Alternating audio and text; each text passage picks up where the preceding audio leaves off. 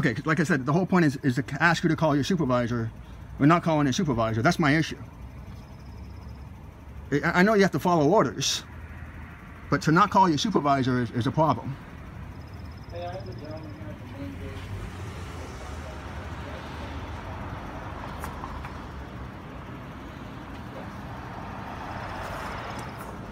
So this is the problem with American society right now. You've got somebody at a low level who's been given orders, can't deviate from the orders in any way, shape, or form, but won't call a supervisor.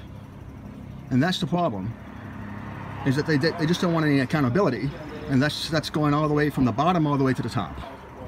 So you actually have to record people for them to actually give you any sort of customer service. And this is at a school where I'm actually an alumni. And I've already paid these guys, in excess of $100,000. I've never had to pay for parking here. But that's what Santa Clara Law School and Santa Clara University are becoming. They're becoming these federally funded sort of corporate machines that don't really care about their alumni anymore.